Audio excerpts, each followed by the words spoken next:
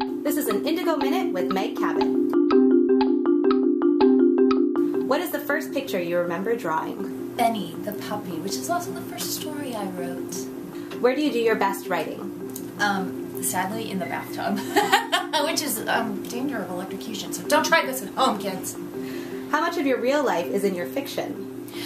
Probably about 50-50. If you had to be one of your characters for 24 hours, who would it be? Well, I'd love to be a princess, but I wouldn't mind maybe being queen of the underworld for a little while.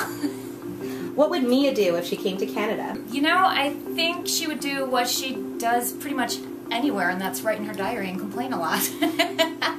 Cosmo or the New Yorker? Oh my gosh. Well, you know, gosh, what if those two were combined? It would be very, very interesting, so that's what I'm voting for. Zeus or Hades? Oh, Hades, please. Unicorn or Pegasus? Gosh, can there be both?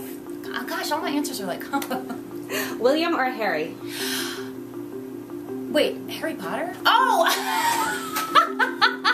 Because Harry Potter, all the way! Neither! Harry Potter! Lady Gaga or Britney?